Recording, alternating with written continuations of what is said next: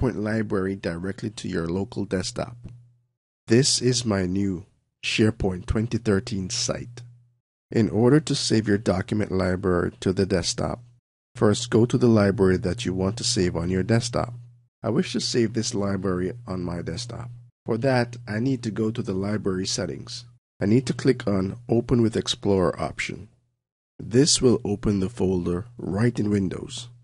Furthermore, if I want to save and access my folder from my desktop, I need to click on this root URL given here. Once it loads up, you will be able to view all the SharePoint libraries. You can select the library that you want to save on your local desktop. Right-click on the library, then click on Create Shortcut. A pop-up window will appear. Just click Yes to place the shortcut on the desktop. As you can see, I can easily browse through my SharePoint library from my desktop.